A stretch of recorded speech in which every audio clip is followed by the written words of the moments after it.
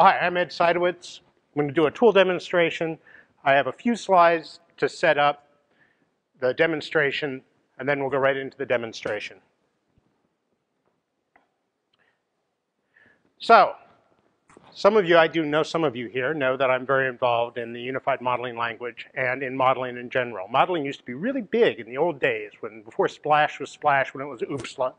It's not so big these days. The unified modeling language is not so big these days. People still know about it, but it has a number of issues when we do modeling the way that it had been done traditionally. Let me adjust this. So the old way of doing modeling, you had somebody who was an architect, a modeler, a system analyst, would do a model and give the model to the developers. The developers would then code software based on the models. Well, maybe they'd base it on the models. Maybe they'd find out the models didn't quite do what they're supposed to do. They'd change it. Maybe they'd give feedback to the architects, but maybe not. So we had the classic problem where you had these pictures, you had the actual running software, and unless you had a lot of discipline, the pictures didn't stay updated, and then they became worse than useless.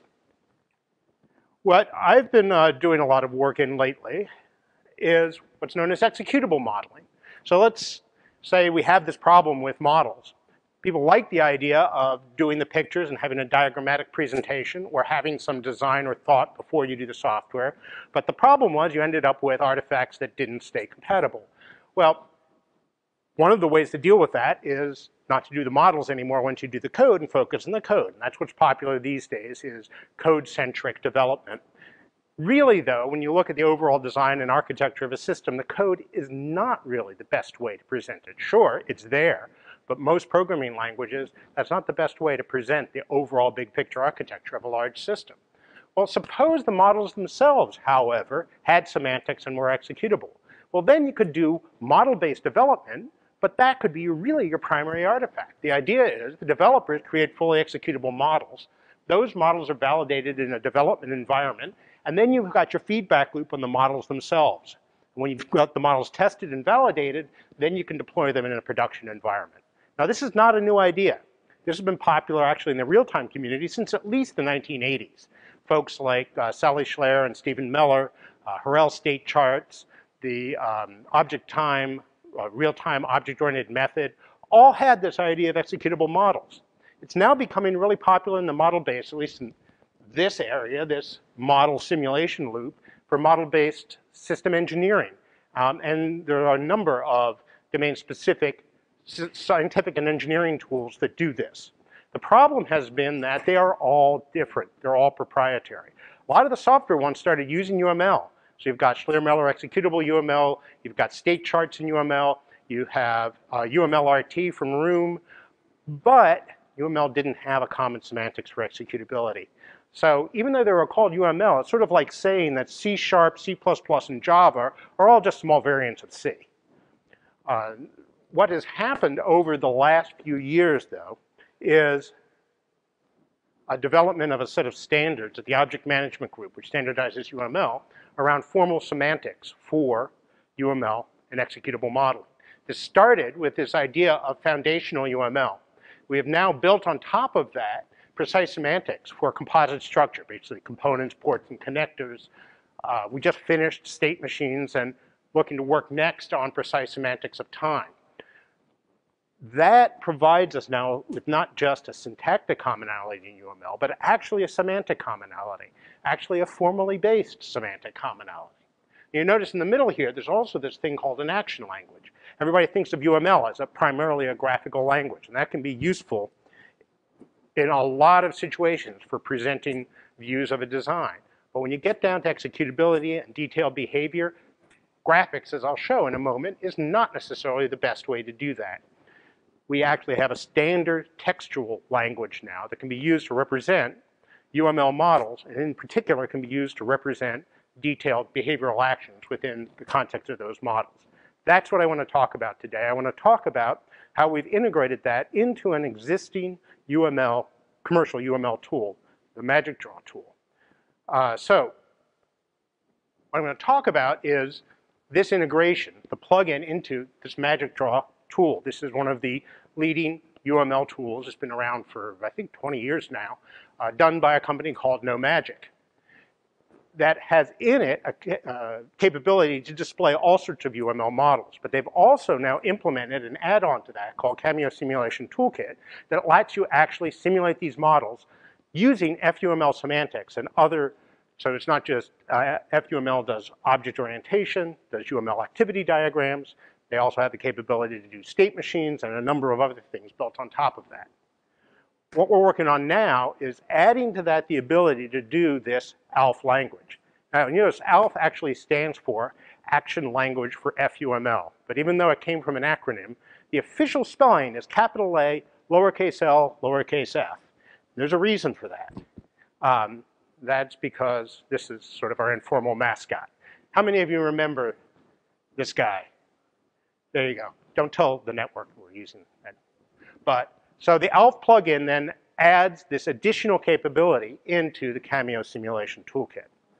So let me show you what I put these images right. This is actually the MagicDraw tool here in their freeform diagram, just to make it easier for me to switch around. So I'm going to stay within this tool. I'm now going to make it look like a UML tool. So not much in this model. I'm going to show you the basic idea here is that we want to be able to, in the context of UML model, actually execute behavior. Now UML, some of you may know, has an actually pretty complete behavioral modeling capability in terms of activity diagrams that can be tacked onto object-oriented models and state machine models. Activity diagrams aren't always the easiest thing to draw in detail.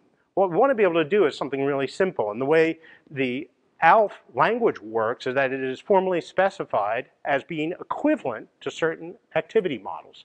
So it picks up the semantics, the actual semantics of data flow activity modeling. And what the plugin does is it actually implements that for you. So for instance, I'm going to create an element here, which is an activity. I'm going to start with, of course, hello world. So that's a little bit small. I don't know if I can make it a whole lot bigger, but see if you can see this.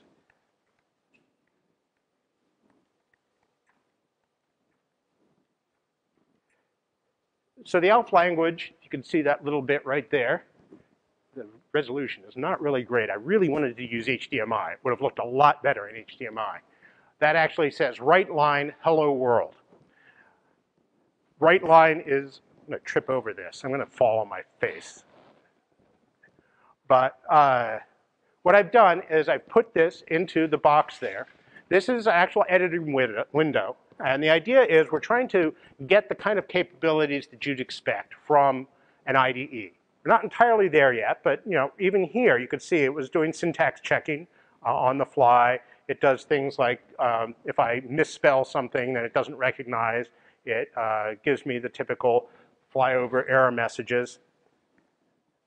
And if I hit save here, you might notice that this just created a whole bunch of stuff under this hello world. In fact, what it's done, there's no diagram here, but I can create a diagram. If I create a diagram here, you can see what it's actually done is compiled this behind the scenes into an activity diagram. The auto layout isn't the greatest here, but other than, oh boy, that really is. I don't know if there's any way we can get better quality than that. I can't see. I'm going to have to adjust this, see if I can. I knew there was going to be some AV problem, but you can't really see that very well, can you? Where's my display?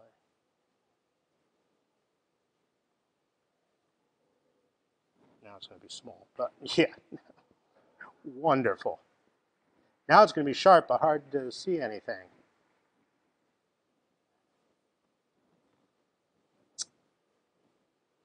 All right. So what it's done now is, all right, it's a little better. You can see that it has an activity diagram here that basically takes the value of hello world and it feeds it to this call of a write line. So that's been generated behind the scenes. And it's done things like name resolution. So that write line is actually a library routine that is in these libraries that are loaded here behind the scenes. Right? So that's actually loaded in up here in the FUML library, and the ALF standard says these are imported in automatically. So it did the name resolution for that within the namespace in the UML tool. So we've got an integration into the naming in the UML tool. We generate, it actually adds the activity model in there, and that activity model is actually now executable. So if I go and say I want to simulate this, this is why I don't like VGA. Just do that.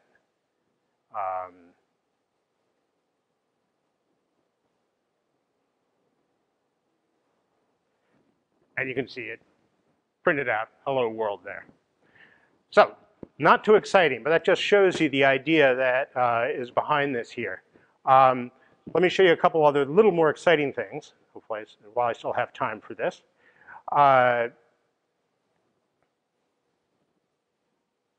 So what I want to show you here is, this is the reason why you want to use a graphical diagram instead of a activity diagram. Clients of Cameo Simulation Toolkit actually do a lot of very sophisticated simulation and models, especially in the system engineering environment. And they actually create diagrams like this. These kind of diagrams are very detailed, read structural features, but they integrate directly with the model. You can read. What this does is it basically is in a ordering model. It takes an order and takes the line items, and it looks for a given product and deletes a line item for that product. Right? Here's the ALF code, which looks C-like by intent. Basically, it says for item in this.light items, look for the certain product, remove it from the light items, adjust the total amount, and destroy the item. That is equivalent to that. It's a lot easier to type that and get that right than doing that. The problem is, in UML, before the textual language, it was like, as I put it, programming Java in bytecode. The language built in the low-level stuff as the primary way to do it, instead of building in the high-level stuff. So ALF adds back in that high-level stuff. So that example is actually from a larger example. See if you can actually see this here. So here we've got an order class that has a number of operations on it. And each one of these classes, if I go over here and look at an order, I can look at the ALF code for that. If I can expand that out. This is really not very... All right, order.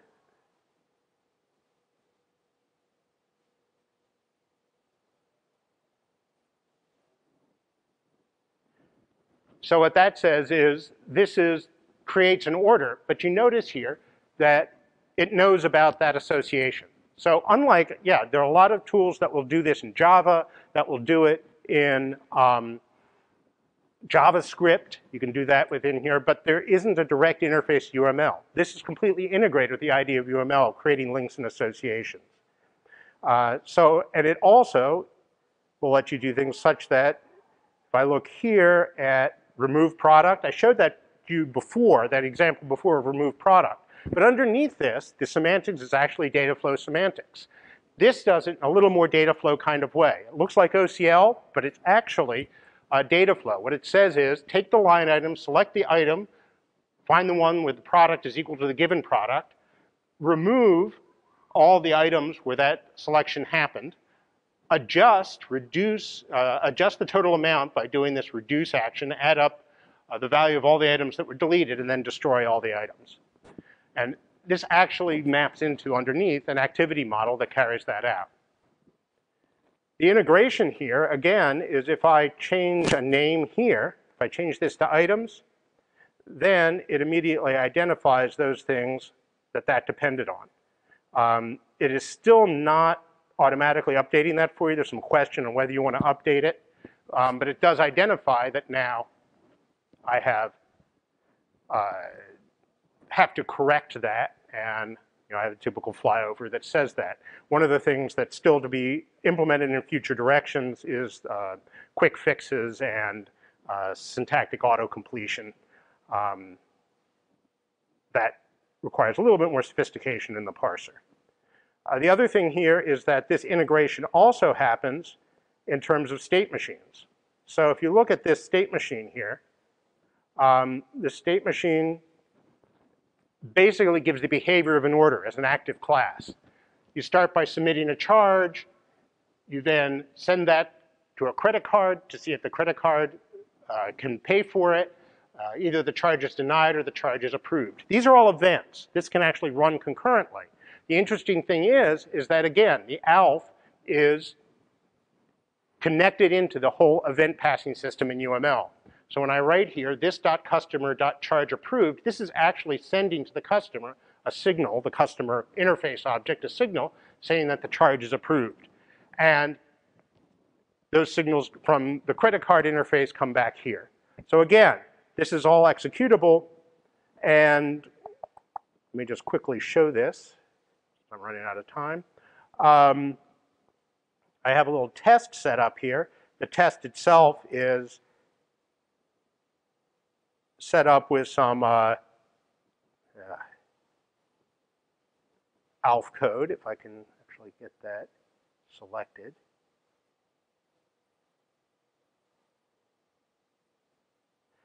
So what this does is actually create some products. So ALF is a nice little scripting language for doing tests also within your executable UML model. And it actually then adds the product to the order starts up its behavior. So if I actually run that, what I'm going to get here is, so I don't have a fancy UI on this. What I've got is, I didn't fix some of the problems, but so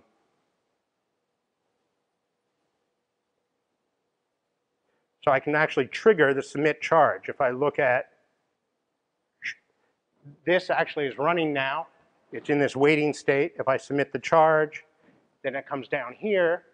It's actually now, if I look under the credit card,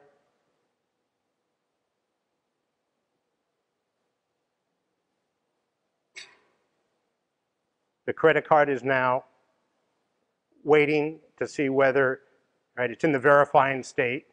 I don't actually have a real credit card verification, so I'm just going to say that the charge was approved, and now it's being shipped, because over here, this is actually going to the awaiting delivery state. So this is actually running in the actual ALF code. You can think about, you don't even have to think about the activity modeling behind it. You think about it as if it was running, but it isn't actually being interpreted. It's actually compiled into the activity models. The activity models are being run in the context of this overall execution engine. Just very quickly, the basic idea here is the way that's integrated.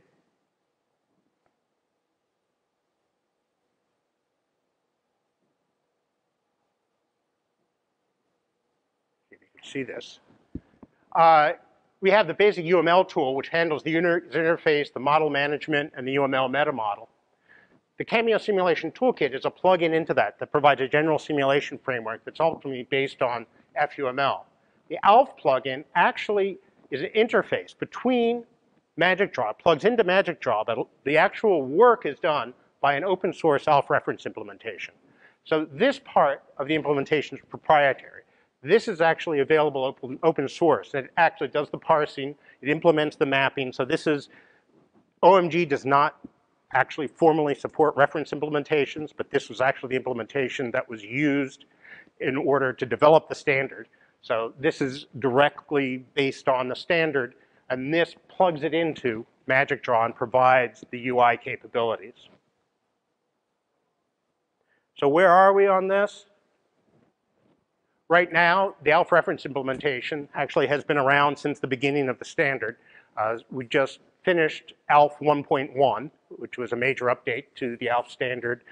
The version 1.1.0 of the reference implementation has just been released. It's actually been tracking the work on ALF 1.1, but just got it packaged and released. The ALF plugin for MagicDraw, there was a pre-release version that didn't have as nice a UI interface as I was presenting. That's actually available for MagicDraw 18.5, which was the current version. There's a beta version, that's what I just demoed, for the MagicDraw 19.0 beta, which I was hoping would be available by now, but has been pushed a little bit. MagicDraw 19.0 beta should be available in a few weeks, in 20 November. And the GA version of the plugin will be for the GA version of MagicDraw 19.0, which is available first quarter of 2018. Future directions, well, there's the typical text completion, quick fixes, some refactoring, that sort of IDE kind of capabilities. Also, remember one of the goals here was to have production code generation. We don't have that yet. MagicDraw has some of that capability. Liber, an Austrian company that actually does code generation out of MagicDraw and other tools, is actually working on generation from FUML to production real-time code, and that will complete that next, the full being able to simulate your models and then be able to generate to production code. And we're also implementing the idea that you can use this as a serialization mechanism, a human-readable serialization mechanism rather than XMI, to import and network complete models in ALF, because there's actually a structural modeling representation in ALF also, as well as the behavioral modeling. All right, a little bit over, but thank you.